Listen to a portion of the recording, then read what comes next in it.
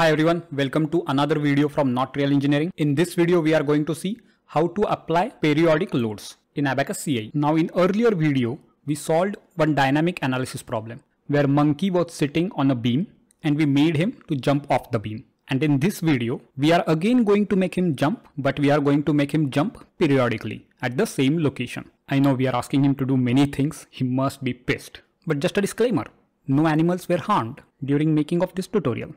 Anyway, jokes aside, let's get started with our tutorial. This is the geometry of our problem. Monkey is going to sit in this area over here and we will ask monkey to jump periodically. The material properties of beam are given over here. This is the approximate amount of pressure exerted by monkey on this area over here. And we can create different periodic amplitudes as shown over here. This is a triangular waveform, this is sine waveform, this is cos waveform. And that amplitude we will assign to this load to make this periodic load. Before we start with Abaqus CAE, let me quickly show you the formulation of periodic amplitude in Abaqus. When you select periodic amplitude in Abaqus, this is the general formulation. You have to define different coefficients in this formulation. This A is amplitude and this T is time. Now you have to define coefficients such as initial amplitude, circular frequency and a starting time. Let me actually explain with some examples. If you want sine amplitude, then this B should be 1 and this A should be 0. Therefore, if you take an example over here, this A1 is 0, B1 is 1. Number of terms, we will keep it as 1. Therefore, this summation will just go out of the picture. Initial amplitude is 0, starting time is 0 and frequency I am considering as pi. Always remember this is circular frequency. Therefore, if you substitute all these coefficients in this equation, you will get a simple equation as A equal to sine omega t. And then if you plot this equation, you will get this graph. And then you can play with these parameters however you like. For example, if you make this B1 as 2, this amplitude will be 2 instead of 1. Similarly, if you want cos wave, then you just have to choose A1 as 1 and B1 as 0. All other things are same. Now many people ask me, but where to define this total time period, this value? For example, you want to apply a load which will complete 3 cycles. So for that, always use this formula. You know this circular frequency using which you can calculate time period for one cycle. Once you know time period for one cycle, just multiply it by number of cycles. For example, in our case, circular frequency is pi. Therefore, if you substitute pi at this omega, you will get time period as 2 seconds. And if you want 3 cycles, then you just have to multiply this 2 seconds by 3 and you will get total time as 6 seconds. This is also an cycle, by the way. Sorry for the typo. And once you know this total time, you have to define this total time in step. When you create your dynamic analysis step, the total time of that step will be this total time. So simply put, this total time will not go into amplitude module. It will go in step module. Now let's start with Abaqus CAE. Now we will do things little bit differently. First, I will show you how to create amplitudes. Just double click on this amplitudes. First, let's create triangular waveform. For that, select type as tabular, say continue. And over here you have to define time. I will go up to 6 seconds. And then you have to define amplitude at every time. So for triangular, let's start with 0, go up to 1, come back to 0, again go up to 1 and similarly up to 6. Say OK.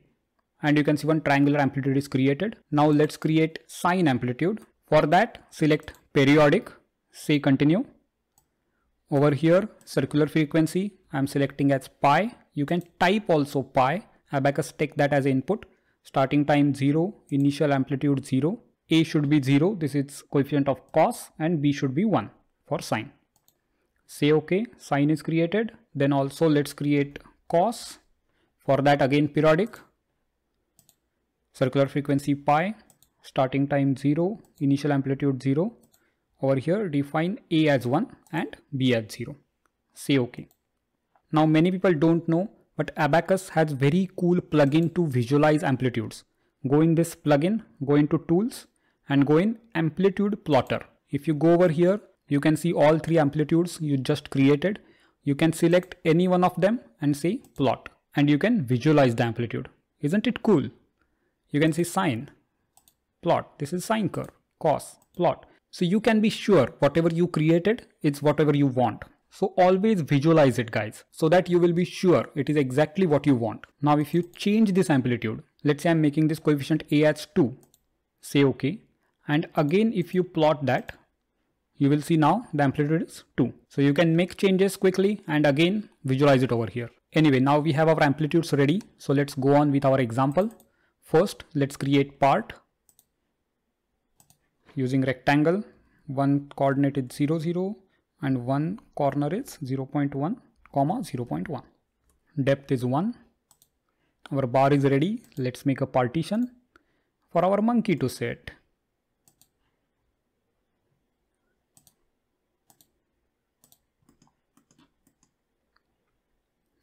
Then go to property, create material, mechanical, elastic. This is 8E9 and Poisson's ratio is 0.3. We have to define density as well. Don't forget that. 700. Say OK. Create a section, assign the section. Go to assembly, create an instance. And then step. Over here we will choose dynamic implicit step. And the total time period we have to define over here. Now we want 3 cycles, let's say, of sine amplitude. Then we will define time period as 6, because time period of our sine waveform is 2 seconds. Go in increment, use fixed. I am going to use this 0.01 and maximum also I will increase a little bit. Say OK. Then go to load. First, let me fix this end for initial step. And then we will apply pressure over here. And that should be in step 1, pressure, which is 30,000.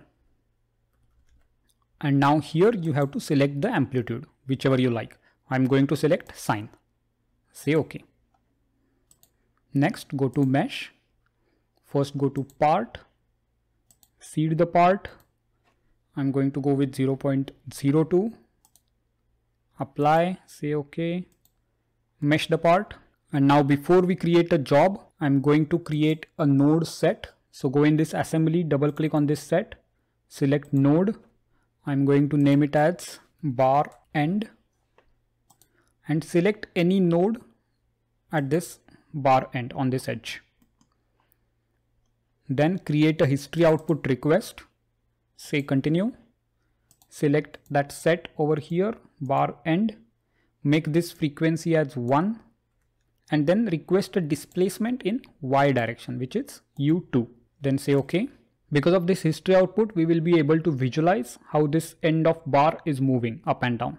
Then go to job, create a job. I will say it as sine amplitude, say continue, OK. And that's it, submit the job. And job is done. Let's go into results. You can see the stress distribution and let's see how is the displacement of end of the bar. For that, go in this create XY data. Then ODB history output, say continue, and over here you can see the displacement in y direction for bar end. Select that and say plot.